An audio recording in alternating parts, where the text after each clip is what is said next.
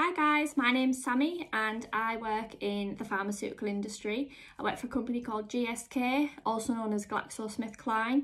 I guess you might have heard of some of their consumer products, including Aquafresh, Listerine, Sensodyne, I guess. So there's quite a lot of consumer-based stuff that we manufacture as a pharmaceutical company. But I guess what you won't see is the stuff that goes on behind the scenes to manufacture drug products that essentially save people's lives and give them a better quality of life.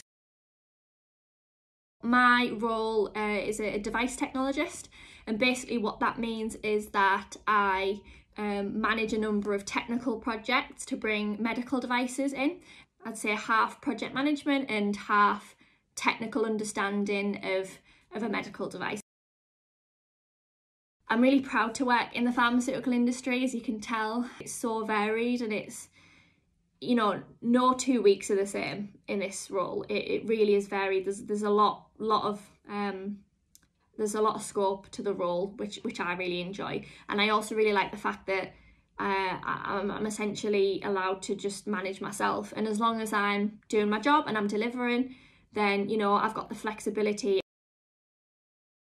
Time management and organisation.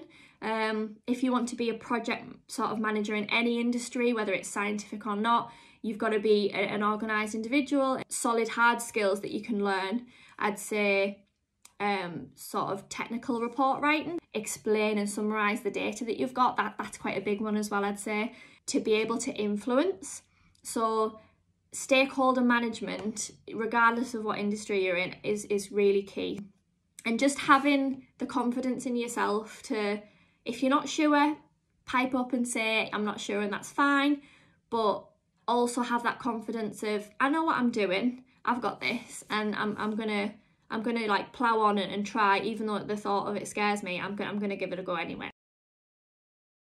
I did a degree in biomedical sciences, which is it was a bachelor's degree, and it's kind of the study of disease and how that affects the human body.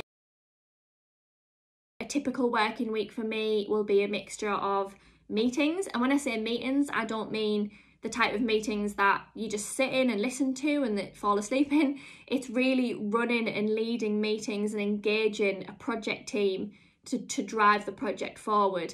Interactions with people across the business, so you've got what we call stakeholders. They could be internal stakeholders, so people that work with me at GSK, but I also work with some, you know, suppliers of some of our medical devices, so there's sort of that inward outward facing relationship building really.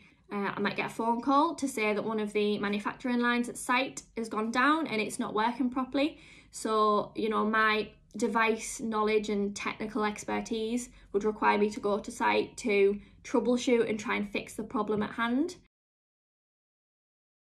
I guess the natural route for me when I left university was to work for the NHS and to go into the testing labs in the NHS, testing, you know, patient samples.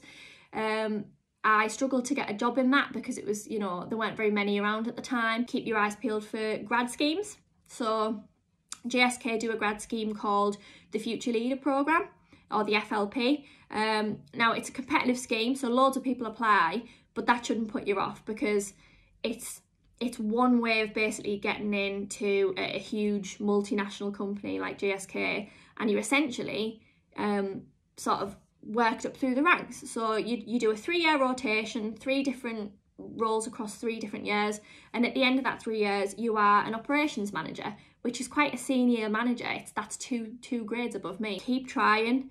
It's never easy when you leave university, because, you know, there's only so much guidance you can get from people. It's still up to you at the end of the day, and it's a lot of pressure, so don't put pressure on yourself. Just do your research, use people like recruitment agents and contacts across multiple industries, and, you know, careers fairs. Just every resource that you have, just use it and keep your eyes peeled, and guarantee that something will come up. It's just a matter of time. Best of luck, and I hope your careers go well.